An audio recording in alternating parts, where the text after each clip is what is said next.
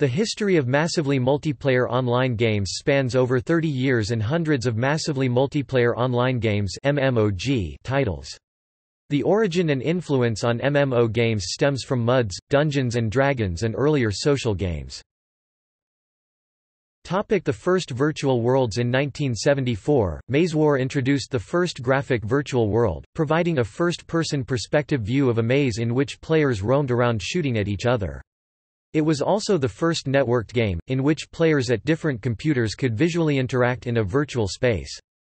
The initial implementation was over a serial cable, but when one of the authors began attending MIT in 1974, the game was enhanced so that it could be played across the ARPANET, forerunner of the modern Internet. Adventure, created in 1975 by Will Crowther on a DEC PDP-10 computer, was the first widely played adventure game.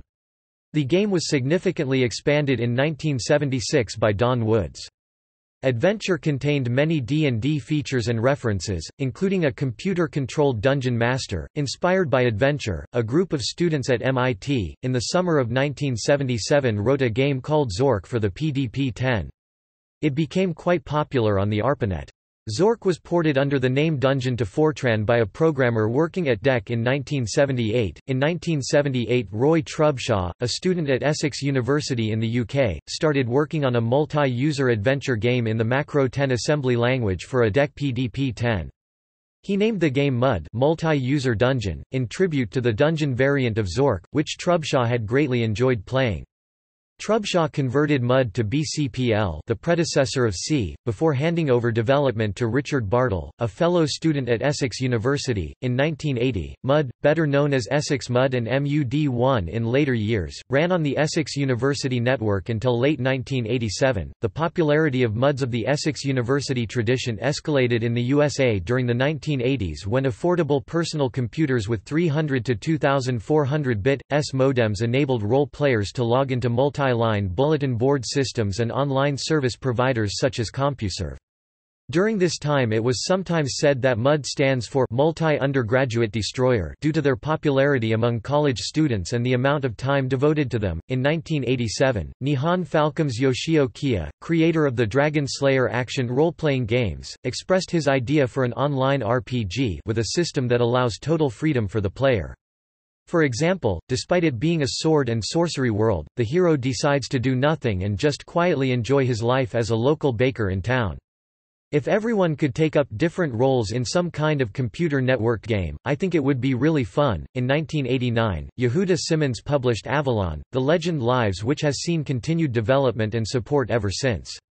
Avalon, while not the first MUD, certainly set the bar for imitators, boasting never-before-seen features such as fully fleshed-out economics, farming and labor mechanics, player-driven autonomous governments with ministers, barons and organization elections, a fully realized warfare conquest system featuring legions, battalions, trenches, minefields, barricades and fortifications, as well as thousands of unique player abilities and skills which formed the basis of Avalon's meritocratic PvP system based on skill worth as opposed to the traditional level-based progression system favored by many other games of this genre.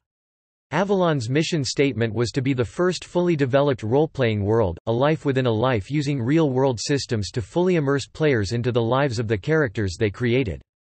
Many MUDs are still active and a number of influential MMORPG designers, such as Raf Koster, Brad McQuaid, Matt Firer, Mark Jacobs, Brian Green, and J. Todd Coleman, began as MUD developers and/or players. The history of MMORPGs grows directly out of the history of MUDs.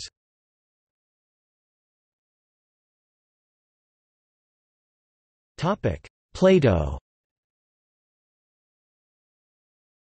Meanwhile, the PLATO system, an educational computer system based on mainframe computers with graphical terminals, was pioneering many areas of multi-user computer systems. By the middle of 1974, there were graphical multiplayer games such as Spasim, a space battle game which could support 32 users, and the Talkomatic multi-user chat system. Oubliette, written by Jim Schwager, and published on the PLATO system, predated MUD1 by about a year. It was so difficult that one could not play it alone. In order for players to survive, they had to run in groups. While Oubliette was a multiplayer game, there was no persistence to the game world. Following it, also on PLATO, was a game called Moria written in 1977, copyright 1978. Again, players could run in parties, but in this game it was also possible to effectively play while only running one character. Another early PLATO game was Avatar, begun around 1977 and opened in 1979, written by Bruce Maggs, Andrew Shapira, and Dave Sides, all high school students using the PLATO system at the University of Illinois. This 2.5-D game was running on 512 by 512 plasma panels of the PLATO system, and groups of up to 15 players could enter the dungeon simultaneously and fight monsters as a team. These games were graphical in nature and very advanced for their time, but were proprietary programs that were unable to spread beyond PLATO. Textual worlds, which typically ran on Unix, VMS, or DOS, were far more accessible to the public. Early commercial development. The first commercial MMORPG, although what constitutes massive requires qualification when discussing mid-1980s mainframes, was Island of Kesmai, designed by Kelton Flynn and John Taylor. Still roguelike, this game became available in 1985 for $12 per hour via the CompuServe online service and supported up to 100 players. Lucasfilm's Habitat was an early and technologically influential online role-playing game developed by Lucasfilm Games and made available as a beta test in 1986 by Quantum Link, an online service for the Commodore 64 computer and the corporate progenitor to America Online. It was initially created in 1985 by Randy Farmer and Chip Morningstar, who were given a First Penguin Award at the 2001 Game Developers' Choice Awards for this innovative work, and was the first attempt at a large-scale commercial virtual community Morningstar and Farmer 1990, Robinette 1994 that was graphically based. It ran from 1986 to 1988, after which it was closed down at the end of the pilot run. A sized-down incarnation but with vastly improved graphics, avatars became equipped with facial expressions, for example, was launched for general release as Club Carib in January 1988. The first graphical MMORPG was Neverwinter Nights by designer Don DeGlow and programmer Catherine Mataga, not to be confused with Neverwinter Nights by BioWare. Neverwinter Nights went live on AOL for PC owners in 1991 and ran through 1997. This project was personally championed and green-lighted by AOL president Steve Case. Both Club Carib and Neverwinter Nights cost $6 per hour to play. During the early 1990s, commercial use of the Internet was limited by NSF/NET acceptable use policies. Consequently, early online games like Legends of Future Past, Neverwinter Nights, Gemstone IV, Dragon's Gate, and Federation relied heavily on proprietary services such as CompuServe, America Online, and Genie for distribution. Air Warrior was an early multiplayer game as players could battle each other flying virtual fighter planes. The game was first introduced in 1986 and ran on the Genie network. In 1993 the game was revised to run over the Internet. Following Neverwinter Nights was The Shadow of Iserbius, an MMORPG on the Sierra Network (TSN), which ran from 1992 through 1996. The game was produced by Joe Ibarra.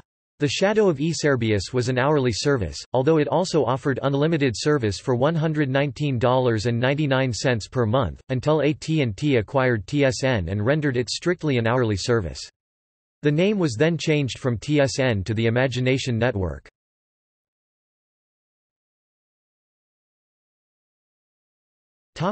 Commercial MMORPGs on the Internet.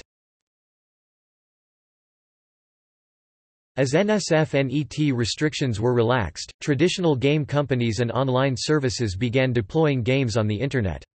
The first commercial text-based MMORPG to make this transition to the Internet from a proprietary network provider, CompuServe, in this case, was Legends of Future Past.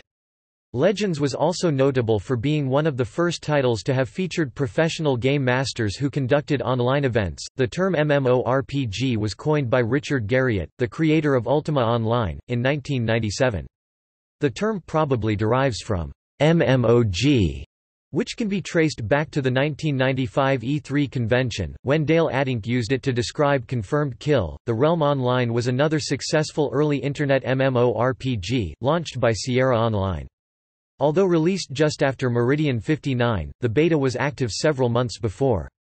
The Realm Online had fully animated 2D graphics, both in and out of combat situations, which made it accessible to a wider audience compared to more text-based games or the graphical MUDs on which it was based.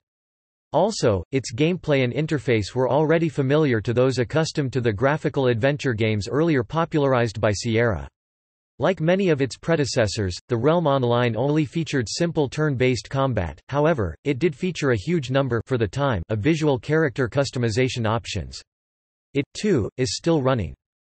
Nexus, The Kingdom of the Winds, whose beta was released to Korean audiences in 1996, was one of the first MMORPGs. It is still an active game today with over 1,000 subscribers. Meridian 59, launched by 3DO in late 1996, was one of the first Internet MMORPGs. It was one of the first Internet games from a major publisher, one of the first to be covered in the major game magazines and the first MMORPG to introduce the flat monthly subscription fee. Perhaps most significantly, was its 3D engine, allowing players to experience the game world through the eyes of their characters. A cult following quickly grew for Meridian 59 that still exists today. Tibia, launched by Cipsoft in January 1997. It is one of the oldest MMORPGs and was considered most noteworthy in its early years. However, with the development of MMORPGs, its popularity has grown much slower than other MMORPGs. It was first released in January 1997. It is a free game which is open to the public, though players have the option to pay a fee in order to upgrade to a premium account, granting special in-game benefits, including additional areas to explore, access to vocation promotions, and extra spells. At present, more than 500,000 players from all over the world inhabit the Tibian continent, enjoying the numerous game features.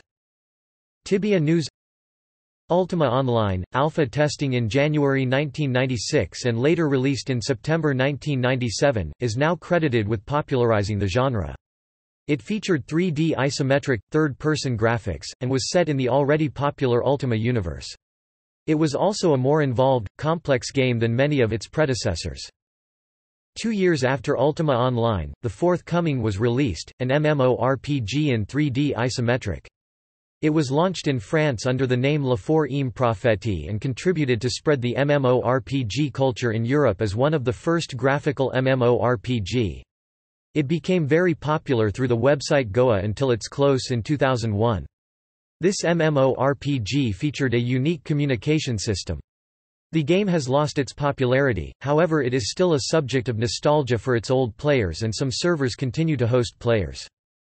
A lesser-known MMORPG was launched, on the M-Player network, in March 1998 called Underlight by Lyra Studios LLC. The game featured live-action FPS combat in a 3D environment, an advancement system where players write quests for other players, and a unique faction system with fixed houses that are player-run. Also notable was the game's rules required people to play in character at all times and the game's rich storyline. This game was similar to Meridian 59 and likewise has maintained a cult following to this day, recently being relaunched again in 2014 by another group of former players under a new company named Koiware. Meanwhile, commercial online gaming was becoming extraordinarily popular in South Korea. Nexus, The Kingdom of the Winds, designed by Jake Song, was commercially released in 1996 and eventually gained over 1 million subscribers. Song's next game, Lineage 1998, enjoyed even greater success, gaining millions of subscribers in Korea and Taiwan. This helped to secure developer NCSoft's dominance in the global MMORPG market for several years. NCSoft has released Lineage 2, City of Heroes, Guild Wars, Exteel, and Ion, The Tower of Eternity. Recently, titles such as Blade and Soul and Guild Wars 2 were released between late 2011 to early 2012. EverQuest, launched in March 1999 by Verant Interactive, a development venture inside Sony, it was always closely aligned with the operating entity that became Sony Online Entertainment, surpassed Ultima Online in player count and success. It was the most commercially successful MMORPG in the United States for 5 years, and was the basis for 22 expansions as of November 2015 and several derivative games. In 1999, following Ultima Online and EverQuest, was another hit, Asheron's Call. Together, these three games are sometimes referred to as the original Big Three of the late 1990s. Second-generation MMORPGs. By the turn of the millennium, game companies were eager to capitalize on the new market. The concept of massively multiplayer online games expanded into new video game genres around this time, though RPGs, with their ability to suck in the player, were and still are the most financially promising. The next generation of MMORPGs, following the Big Three of the previous decade, was to include the medieval PvP-oriented Dark Age of Camelot, the sci-fi Anarchy Online, and Ultima Online 2. Anarchy Online, released first in June 2001, was saddled with crippling technical problems upon its release, mostly due to an inability to handle the huge player base. Dark Age of Camelot launched smoothly 4 months later, introducing Realm vs. Realm PvP and other innovations, and quickly passed Ultima Online and Asheron's Call in popularity, and became EverQuest's main rival. Ultima Online 2 was cancelled by Electronic Arts in March 2001, as they had decided that the market was becoming saturated and that it would be more profitable to divert resources to the original Ultima Online. RuneScape by Jagex was also released in 2001. 2001 also saw MMORPGs move off of PCs and onto home consoles in a limited form with the release of Phantasy Star Online. However, due to platform limitations, it would not be until EverQuest Online Adventures release that massive features found their way outside of non-combat areas on consoles. 2001 also saw the first fully 3D sci-fi spaceship MMORPG. Jumpgate, the Reconstruction Initiative, also Jumpgate or Jumpgate Classic and commonly abbreviated as JG or JGC, is an MMORPG in a science fiction setting for the PC, released in North America on September 25, 2001 by NetDevil developer and 3DO publisher.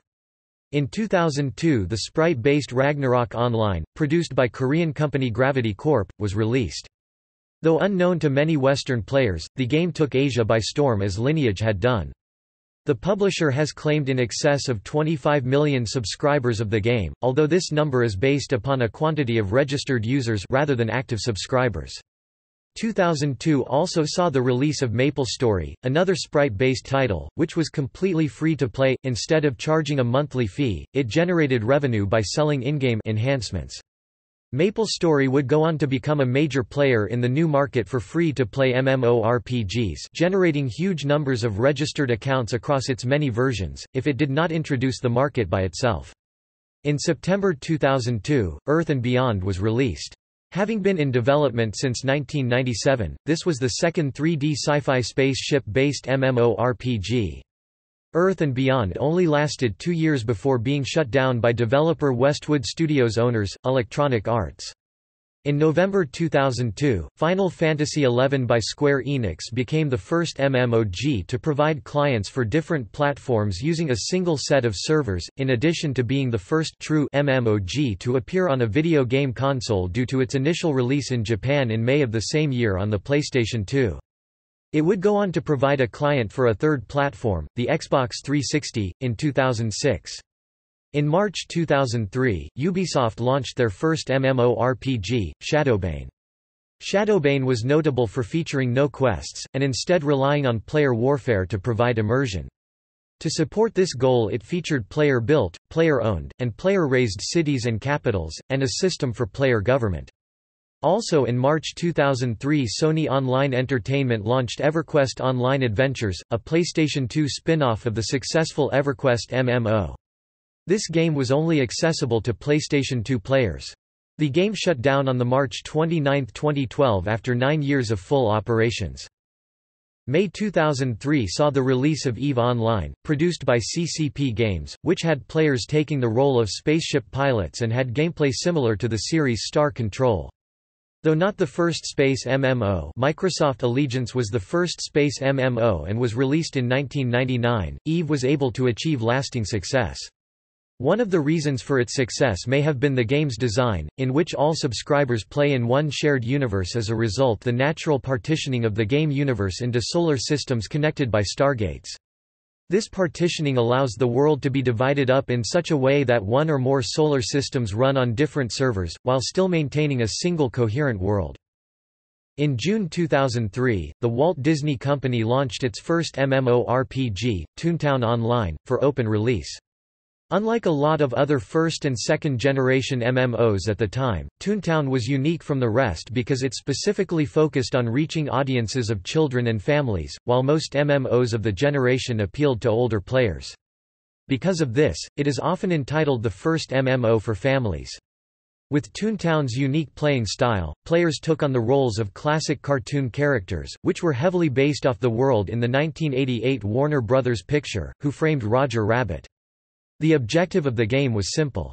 One had to save the city of Toontown from evil business robots, known as cogs. While a lot of the game was based on leveling up from side activities, the combat features of the game took precedence. The weapons of the game that lured off cogs were known as gags, unique objects found in cartoons and comedic nature such as a flower pot or TNT. According to the storyline, "Cogs just can't take a joke." After a good 10 years of the game being targeted to all kinds of audiences, Disney decided to close it in order to shift its development towards another virtual world experience known as Club Penguin. Thousands of community members are still actively playing in community servers that have risen in the wake of its closing. In October 2003, Lineage 2, NCSoft's sequel to Lineage, became the latest MMORPG to achieve huge success across Asia. It received the Presidential Award at the 2003 Korean Game Awards, and is now the second most popular MMORPG in the world. As of the first half of 2005, Lineage 2 counted over 2.25 million subscribers worldwide, with servers in Japan, China, North America, Taiwan, and Europe, once the popularity of the game had surged in the West. 2003 also saw the appearance of Second Life. While not primarily a role-playing game, it is clearly multiplayer and online, and it is used as a platform where people construct role-playing games based on gore, Star Trek, vampires, and other genres. In April 2004, NC-Soft produced another significant title, City of Heroes. It introduced several major innovations in gameplay and also featured an extreme number of possible visual character appearances, and its comic book superhero theme made it stand out. Current-generation MMORPGs. The most recent generation of MMORPGs, based on arbitrary standards of graphics, gameplay, and popularity, is said to have launched in November 2004 with Sony Online Entertainment's EverQuest 2 and Blizzard Entertainment's World of Warcraft (WoW). At the time, Sony expected to dominate the market, based on the success of the first EverQuest, and decided to offer a flat monthly rate to play all of their MMORPGs including EverQuest, EverQuest 2, and Star Wars Galaxies, to keep from competing with itself. While EverQuest 2 was a commercial success as predicted, World of Warcraft immediately overtook all of these games upon release, and indeed became so popular that it dwarfed all previous monthly fee MMORPGs. At present, WoW is one of the most played games in North America, and the most subscribed to MMORPG worldwide, with a total of over 7 million subscriptions in the middle of 2013. The closest MMORPG to World of Warcraft is, in terms of paying subscribers, RuneScape with more than 1 million subscribers and even more free players. RuneScape is also the world's largest free MMORPG, though it receives less media attention than WoW. With the release of these newer games, subscriptions began to decline for many older MMORPGs, even the year-old Lineage 2, and in particular EverQuest. The current MMORPG market has World of Warcraft in a position similar to the position of Dungeons & Dragons in the tabletop RPG market, with both games' market share being greater than 50% of the overall market. In August 2005, Sony Online Entertainment acquired The Matrix Online, and the game was shut down at 11:59 p.m., 31 July 2009. It is one of the first games Sony terminated along with Free Realms on March 31, 2014. On April 25, 2005, ArenaNet, a subsidiary of NC-Soft, successfully launched Guild Wars, introducing a new financial model which might have been partly responsible for the game's success. Though definitely an online RPG, and technically having a persistent world despite most of the game's content being instanced, it requires only a one-time purchasing fee. It was also designed to be winnable, more or less, as developers would not profit from customers' prolonged playtime. Other differences compared to traditional MMORPGs include strictly PvP-only areas, a relatively short playtime requirement to access endgame content, instant world travel, and strategic PvP. The game is designed around the max level cap of level 20, so players will not run into the level spreading problem when grouping. For these differences it was termed instead a competitive online role-playing game by its developers. With 5 million games purchased as of April 2009, Guild Wars is still continuously profitable due to several standalone games but is still not viewed by some as a serious competitor to WoW in terms of profit and number of players. However, the alternative nature of the payment system in Guild Wars means that the game does not aim to compete with WoW rather than exist alongside it, and in that sense it can still be considered a large success. There has also been significant competition and potential for profit among free-to-play MMORPGs. A few of the most successful of these are Silk Road Online by the publisher Joymax, the 3D sprite-based MMORPG Flife by Iansoft, Repels by NF Lavor, with Iansoft and NF Lavor merging in 2010 to become Gala Lab Corp, Perfect World by Beijing Perfect World, the 2D scrolling MMORPG MapleStory by Wizit, and finally the free-to-play converted Shadowbane by Ubisoft. Most of these games generate revenue by selling in-game enhancements, and due to their free nature have accumulated huge numbers of registered accounts over the years, with a majority of them from East Asia. On July 1, 2009, Ubisoft shut down the Shadowbane servers. Many of the most recent big-budget contributions to the market have focused on giving players visually stunning graphics. In 2007, The Lord of the Rings Online, Shadows of Angmar was one of the first of these to meet with commercial success, followed by the problematic 2008 launch of Age of Conan, Hyborian Adventures and the player versus player focused Warhammer Online, Age of Reckoning. Much like LOTRO, many of the games in development with big expectations have multimedia tie-ins, such as Star Wars, The Old Republic and Star Trek Online. In 2010, Pocket Legends, the first cross-platform MMORPG for mobile platforms, was launched for iOS and later that year for Android. In contrast to PC and console MMORPGs, and despite the game's success, development was short-lived.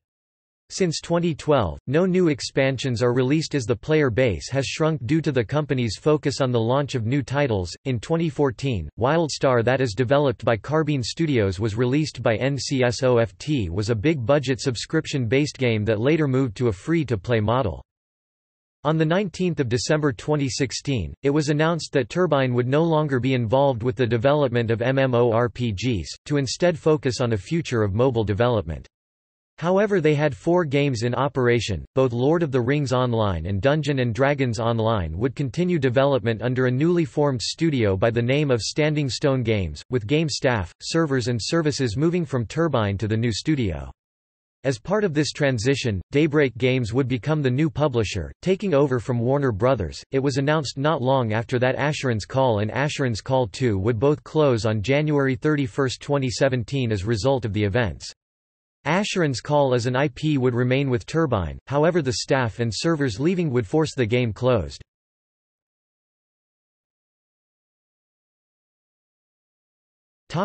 See also: List of MMORPGs, History of online games, MOG, MMORPG, Virtual World.